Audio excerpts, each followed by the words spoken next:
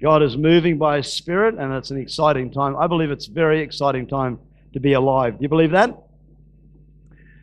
The atmosphere is changing. The atmosphere around Australia is changing. I believe around the world is changing, but this is where we live. Amen? This is the part that we live. So, Father, I'm asking you today, by your Spirit, Lord, that you would just open up the realm of the Spirit to us. Open up the kingdom of God. Open up everything that you've made available to us. Father, I pray that things that have clouded our minds and even wrong concepts, wrong teaching, wrong thinking, whatever it might be that's got inside there that stopped you from being able to penetrate deep on the inside would be smashed, broken. And Lord, I pray that your word would be a hammer, that it would open up, that the King of Glory would come in Jesus' name. Everybody said. The atmosphere is changing. There is a move of the Spirit that's happening all around the world today. I just want to read some scriptures to you this morning as we just see what God's saying. In Revelation 3:20, we know this so well. It says, "Behold, I stand at the door and knock.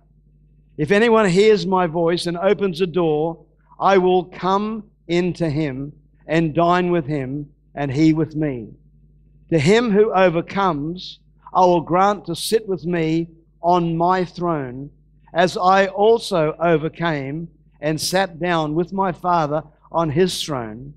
He who has an ear, let him hear what the Spirit is saying to the churches." Very, very interesting scripture. Behold, I stand at the door and I knock. I believe that God is opening up the doors and people are allowing the King of Glory to come in. They're allowing God to come in His own special way. It says, "Lift up those hands that hang down. Lift up your heads, O ye gates, and be ye lifted up, your everlasting doors. And the King of Glory will come in."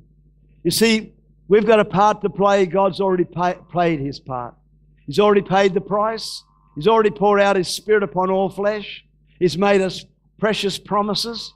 But sometimes we just get so fogged up. But I believe today that if we can, on the inside of us, somewhere or other, start to declare, change is coming. Amen? How many people want change over your own life? Change over circumstances, situations, things that are going on. You see, prophets all across the globe are proclaiming an outpouring of God's Spirit in ginormous proportions. They're not just saying it's going to be a trickle. They're saying it's going to be a deluge. It's an outpouring. It's going to just bring with it signs and wonders and miracles. There'll be multitudes calling on the name of the Lord for salvation. People will be crying out to God. God promised in Acts 2:17 said, and it shall come to pass. Everybody say, it shall come to pass. It shall come to pass. In the last days, saith God, I will pour out of my Spirit upon all flesh. If we believe that we are living in the last days or in this time, there's going to come a great outpouring of God's Spirit. But friend, it's not a time to sit back. It's a time to reach out. It's a time to open up your heart. It's a time to really let the King of Glory come in. It's time to open the door so He can come in and dine with us, so He can reveal His truth, so He can reveal Himself to us. God, I believe, wants to reveal Himself to the church. Multitudes and multitudes calling on the name of the Lord. It will come to pass that God is going to pour out His Spirit on all flesh. Talks about our sons and our daughters prophesying. Talks about old men dreaming dreams. Talks about on our men servant and on our maid servants. God is going to pour out His Spirit. Going to be a great outpouring. There's going to be a great change. But you see, there's things inside us that we've got to break loose. We've got to release because there's giftings inside us. There's giftings. And Paul said, stir up the gift that's on the inside of you. Stir it up. Not a time to sit back. The church must get herself ready. Get yourself ready. Get yourself ready like you got yourself ready to come to church this morning. Not enough just to get yourself ready to come. Get yourself ready to receive what God's doing. Passively sitting back waiting for God to do something, That won't work. Watch and pray. Get excited. Stir up that gift inside you. It may be laying dormant, but lift up those hands that hang down. I already quoted the Psalm 24, verse 7. Lift up your heads, O ye gates, and be ye lifted up, your everlasting doors, and the King of glory will come in. Last week I shared what I believe had already begun. I was sharing things that I believe was already happening in the realm of the Spirit. Number one, people across the world are beginning to cry out for change. Like never before, I believe that there is a cry going out from God's people, a cry for change. God is pouring out of His Spirit with signs and wonders.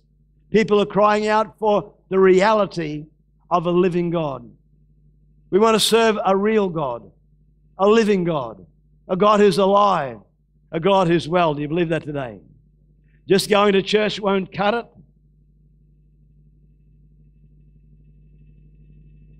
What we need is an encounter with a God who is real. We need an encounter. I thank God for the encounters. I thank God for the times when you may be going through a difficult situation. You may be going through a time and all of a sudden it's like the presence of God comes on you. You have an encounter with God. This morning in the prayer meeting, we'd only been there for a minute. We started to just lift up our hearts. We just started to pray. And I literally felt the presence of God just come into that small group of people there. The presence of God is so real. People need the Lord. They don't need a church. We are the church. We've got things messed up a little bit. People need God. People need the Lord. We opened up Pandora's box, speaking about some of the strange manifestations. Visitations of angels. Gold dust, precious stones. But Oral Roberts, one of the great healing evangelists, his hand used to get hot. When his hand was hot, he would run along the healing line as fast as he could and touch as many people with that hot hand as he could. And as he touched people, they were dramatically healed. Signs and wonders. Amazing things. Amazing miracles happen. Amazing salvations. Multitudes. I don't know who this lady was, but there was a famous lady preacher. And while she was preaching, the power of God hit her. She was preaching away there and the anointing came on. How many people want the anointing to come on this preacher? How many people want the anointing to come on you? Amen. How many people want the anointing? Amen. And I tell you what, I am believing that we're going to see things that are going to blow our natural mind. And as the power of God hit this woman, it says there that she jumped up on the communion rail. I don't know if you've been in those communion rails, only about that wide. But this lady jumped up on this communion rail and started walking along the communion rail, not having a clue where she was. It says that she got to the end of the communion rail and she just kept walking. We'd look at that and we say, what's going on, crikey? That doesn't seem right. But I want to tell you, friends, signs and wonders and miracles when God moves. Amen. You believe that that could happen today? I don't understand it. I don't have to understand it. I just know that many people were touched. You see, we need to get last week's tape perhaps to understand some of the things that I was saying, because I'm not going to go fully into it. But I believe that God is doing amazing things, and Satan, the counterfeiter, is trying to confuse people by counterfeiting some of the signs. You remember Moses when he came up to the Pharaoh? He had a staff in his hand. And God said, throw the staff on the ground. And as he threw it on the ground, it became a serpent. Friend, this is Bible. Okay, this is Bible. It's not hocus pocus. You believe this? You're looking at me like a cow looks at a new gate. Just nod every now and then so I know that you're there with me. Amen?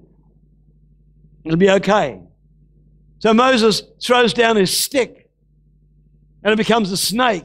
And the people jump back. But then Pharaoh called his people over. And they started to throw down their sticks. And they became snakes as well. See, the devil is a counterfeiter. But remember this, Moses' snake ate all the other snakes.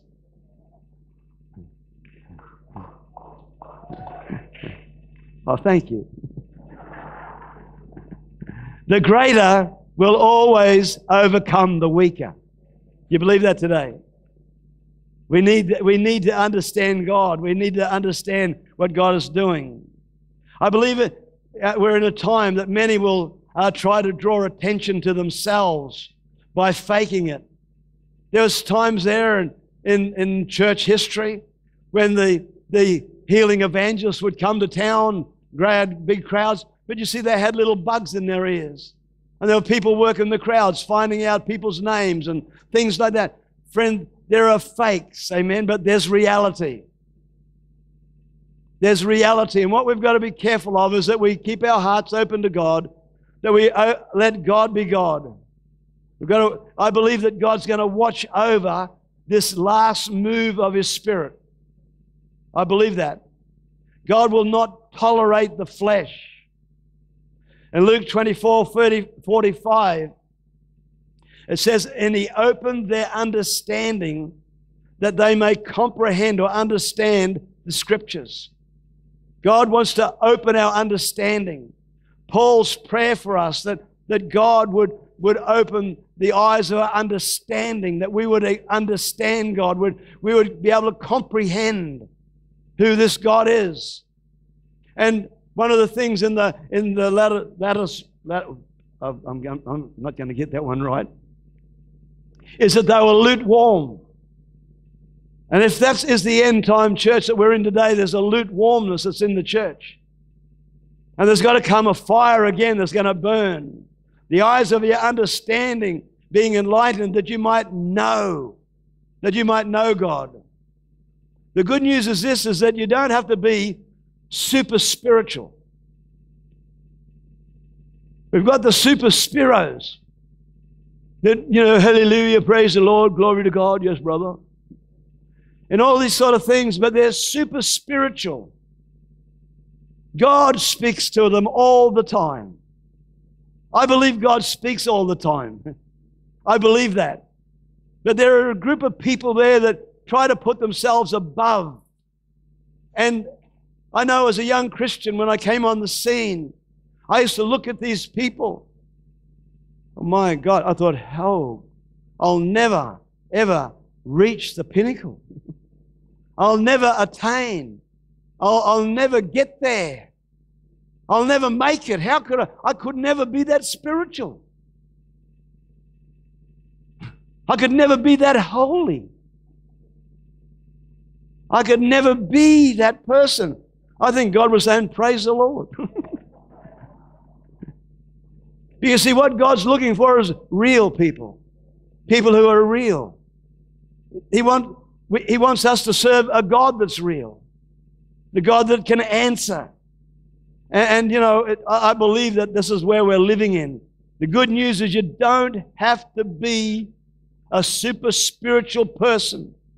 You just have to be hungry. Everybody say hungry.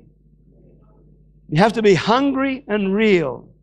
And of course, you've got to be born again. John 3:3 said, most assuredly I say to you, unless one is born again, he cannot see the kingdom of God. I believe the keys to enter in is Jeremiah 29:13. It says, and you will seek me and find me when you search for me with all your heart. And I believe that there's been, if I can put it like this, in church, there's been an emphasis on growth and different things, cultures. There's been, and it's sort of, how do I put it? It's not been real. It's sort of a false thing. But you see, I believe that there's a thing coming now where men's hearts and women's hearts are beginning to open. Can you catch my drift here? It's not that you just want this or you want that, or it's not give me this, God. It's coming to God with a totally different attitude. God, I believe, is raising up a people that just come and say, God, we just want your presence. We just want you. We want to hear your voice, Lord. We want to know what do you want me to do? What can I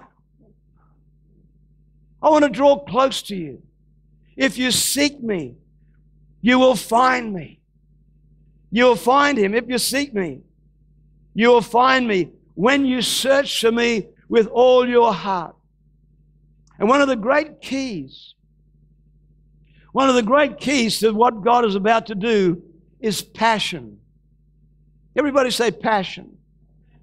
It's passion. Passion. You see, the proof of passion, you can't come to me and say, I'm passionate for God. But I'll see it, because the proof of passion is pursuit. You'll go after God. You'll be there. You'll be hanging around. You'll be there wanting his presence. It just won't matter whether, Neil's gone 5 minutes over today. You'll be there. Because when the Spirit of God's there, that's where you want to be. The proof of passion is pursuit. Go after God. Don't go after a church. Don't go after this preacher or that preacher. Go after God. Don't go after this prophet or that prophet. I recommend this man that's going to come and preach. He's got a healing gift, but he'll be here today and gone tomorrow. But many people, well, if you go there with an attitude, you'll get healed. And I praise God for the gifting that's on his life. You see, passion will open the door. Passion opens the door for the King of Glory to come in. God is no fool. God is not a fool. Let me say that again. God is not a fool. He sees passion. I want to read a story to you here that might explain it a little bit. It's found in the book of Luke, chapter 19. Everybody knows this story. But I pray today that I can bring some things out that might help us. Help us find this Christ who we're looking for. Find this dynamic of God that we need. Amen? Hello? Anybody know? I better put my glasses on.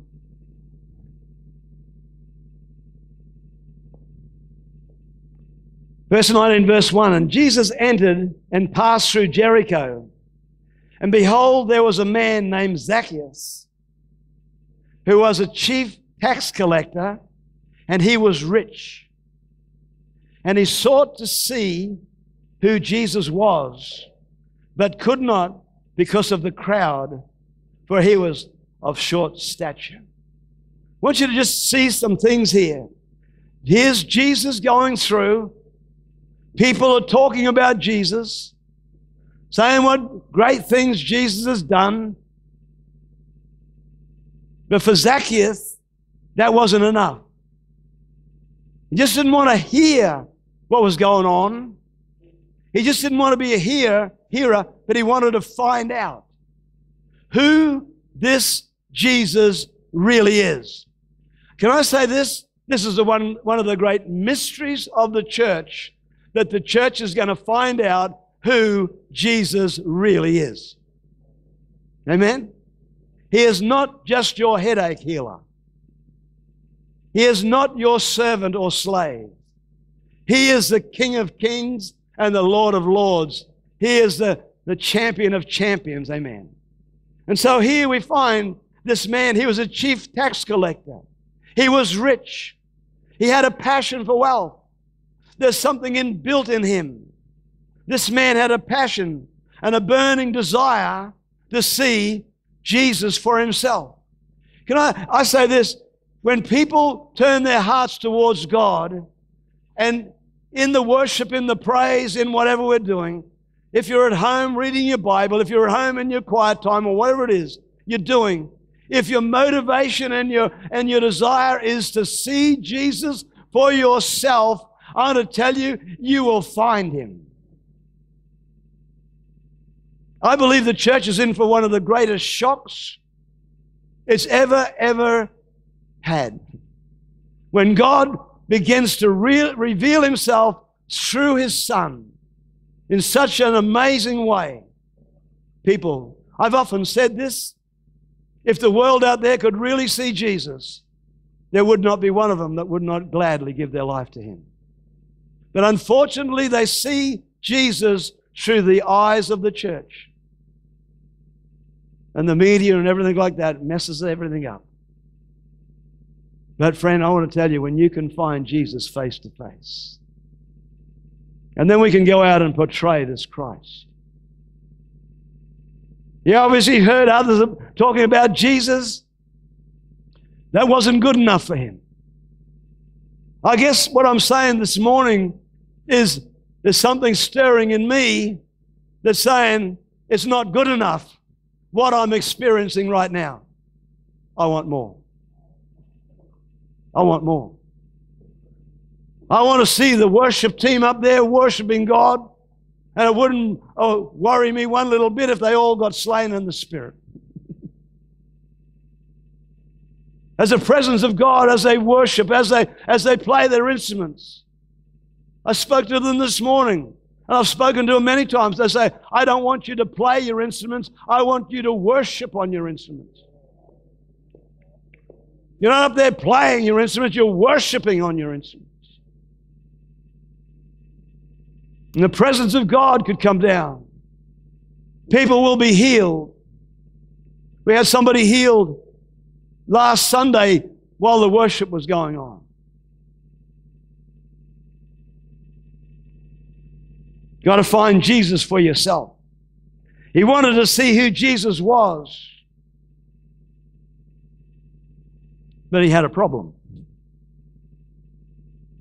Said he was short of stature.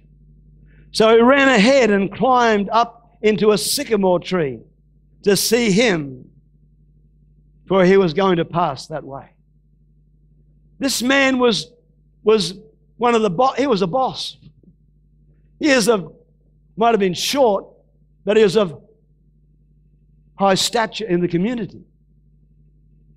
He had a gift on his life. He was passionate. He wanted to see Jesus for himself. He wanted to see who Jesus was. But who, and let me swallow on my spit and get back to myself. He wanted to see who Jesus was, not just hear and say. But who is he? Who is he? Many Christians only hear about Jesus and never really have an encounter with God. Many Christians only hear about God. Can you imagine if the presence of God came down and everybody had an encounter with God? How that would change the atmosphere. How that would turn the tide. How people wouldn't just be talking about doctrine and philosophy, they'd be talking about reality.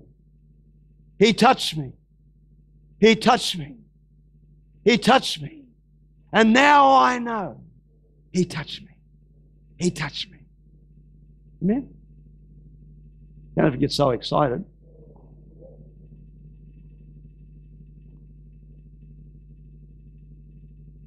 He had heard about what others were saying, but he needed to find out for himself. He was short. You know what? A lot of us today, when we come up against something, and there wouldn't be one person here that hasn't, and there wouldn't be one person here that wouldn't have said, I can't get through. I can't do it. It's impossible. I want to see it. I want to do it, but I can't. I'm short. He could have just said, he could have done what a lot of us throw his hands in the air, but no, he decided he was going to find a way. Friend, if you look for a way, you will find the way. If you look for a way, you will find a way. And you know what? It most probably, when this guy started trotting down the road, can you imagine him? Heading down the road, getting ahead of Jesus, climbing up a tree. How stupid would that have looked? How ridiculous would that have looked? Especially if somebody would have said to him, what are you doing? He said, I'm climbing up a tree because I want to see Jesus. They would have laughed at him. I was thinking of Sarah and Jason. How stupid can you be and still breathe? Hey? Have you ever said that to yourself in the last 12 months? Come on, tell the truth and shame the devil. Hey? Yeah, I'm getting a nod. Jason's a bank manager.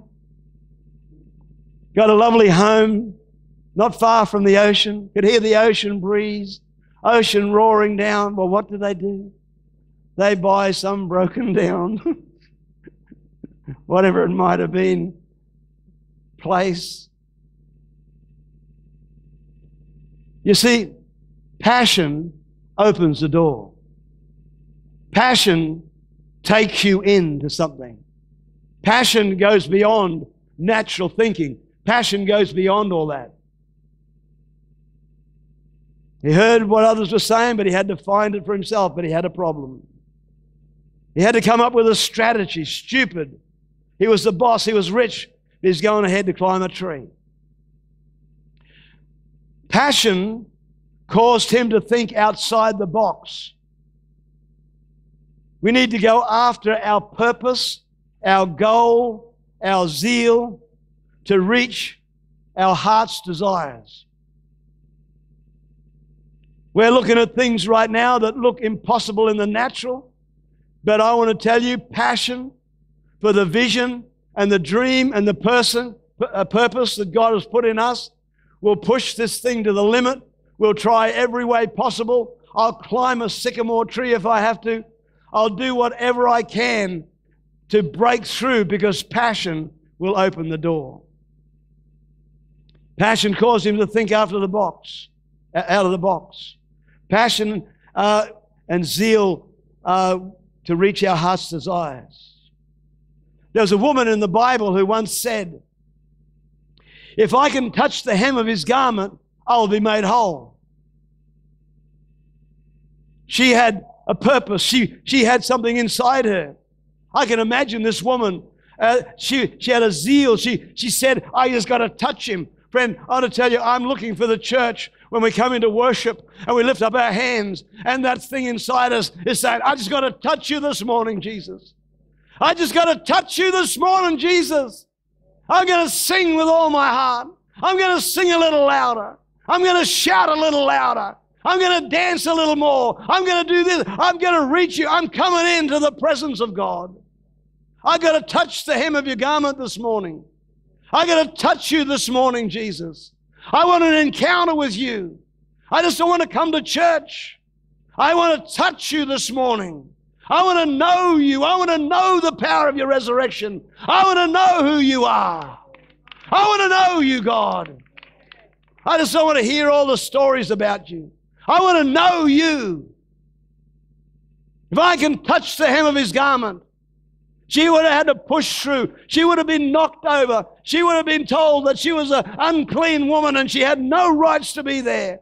Friend, I want to tell you, there's not one of us here. If we honestly look at ourselves, say, I've got no rights to be here, but my God, because of your blood, because of what you did at Calvary, you made a way for me, and I now can come boldly before the throne of grace, hallelujah, and I can lift up my hands, and I can worship you, knowing that I've been washed in the blood, that I'm a new creation, that I'm a brand new man. And devil, you can put any slur you like at me, but I want to tell you it's going to have to pass through the blood of Jesus. I am washed. I am washed. If I can but touch the hem of his garment. And I want to tell you, friends, you see what happens when you push through. When you push through. When you push through. God, when she touched the hem of his garment, Jesus stood still. Virtue flowed out of him.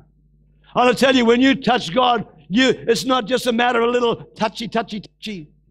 When you touch God, I want to tell you, did that explain what I'm what I was going to say? Oh, glory to God!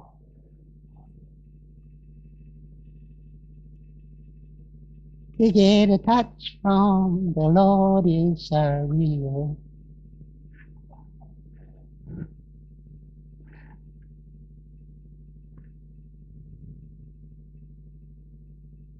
You see, this guy, he went up to that sycamore tree. And he was up there. Passion drove him up there. And Jesus walks by.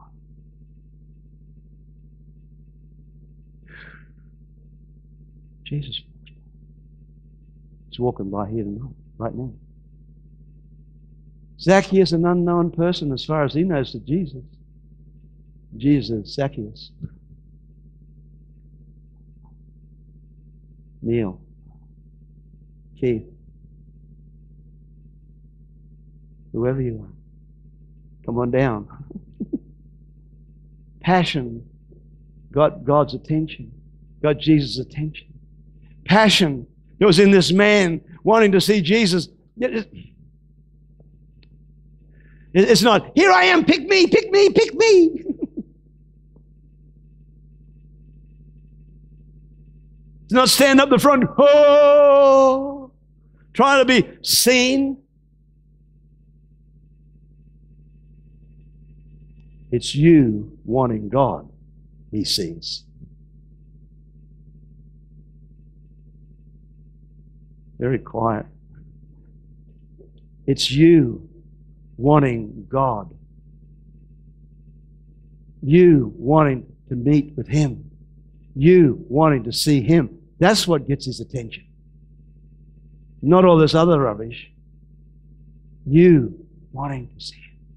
And you can be quietly sitting in your chair, standing with your heart open, will get God's attention.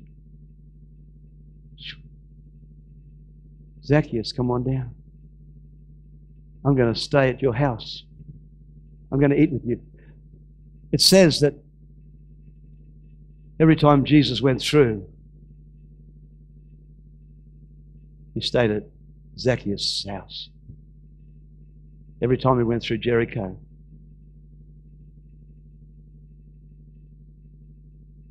There's another story. I'm just going to open it up because I'm going to preach on this next week. It's found in Mark 10:46. Did you say in your communion message the other day about putting a demand on Jesus? Did somebody say that, putting a demand? There's an Old Testament scripture. I couldn't find anything because it might have been a different version. This is a story about a man that was by the side of the road begging. And he cried out. There was a passion in him. This man also had heard a lot of things. There was a passion inside him. It was building, I would imagine, as he heard about the healings and everything that Jesus was doing to other people. And he was sitting there begging by the roadside. He'd been there most probably for years. A nobody. Begging. Begging. But you see, inside of him. And this is what I'm talking about. Inside of him. While he was sitting there begging, while he was sitting there, whatever it was doing, people throwing junk at him, and goodness knows what else. There would have been something stirring on the inside of him. If I can just see that man. If I can just get to that man. If I can somehow or other get to that man. I want to know this man. I want to know him. And passion was building in his life. Passion was building inside of him. And I would think day and night he would be thinking of this. And I want to tell you, friends, I would guarantee you that there are many of you in this meeting place that as you put your head on the pillar, when you start reading your word, there begins a stirring on the inside of you for more. There comes a stirring that you want to experience something. You want something more in the kingdom of God to start happening in your life. And that's what I believe was happening to him. And all of a sudden somebody says, he hears the crowd, and he might have said to somebody, what's going on? What's happening around here? What's going on? And they said, it's Jesus. He's walking by. And this man who was blind began to shout out these words, Jesus, Son of David, have mercy on me. I want to ask you this question. Where did he ever hear that Jesus was the Son of David? Passion will open up revelation to you. Passion will open up revelation to you. I'm going to close that message right now. I'm going to finish it next week. Don't miss it. I can hardly wait. That's why I started a little bit. Passion will open up revelation. Passion will open up doors. Passion will cause you to pursue something. Passion will take you places that you never thought you would go. Passion will cause you to do things that you never ever thought possible. Passion will cause you to come face to face with Jesus. When Jesus heard those words, I believe that there would have been multitudes and multitudes that were following Jesus, were all shouting out the name Jesus. But he heard Jesus, Son of David. That got his attention. And he stopped. The woman with the issue of blood, when she touched the hem of his garment, virtue flowed. Jesus stopped and said, who's touching? A lot of people in church that are thus there for the ride.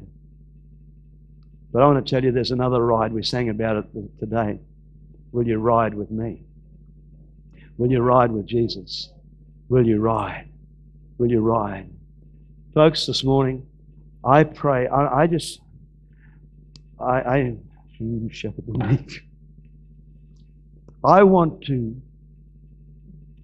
pray for people this morning that really want to be loosed, that want to break free, that you've sensed this surge on the inside of you. You sense, and it's like a itch you can't scratch. But you want to be loosed and released. I'll just stand to your feet right now. If you're here this morning like that,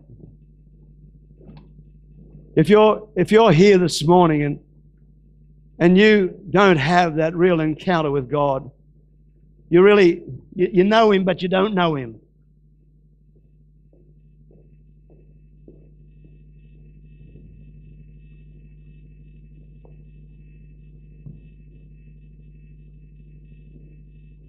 Like Richard at the back there.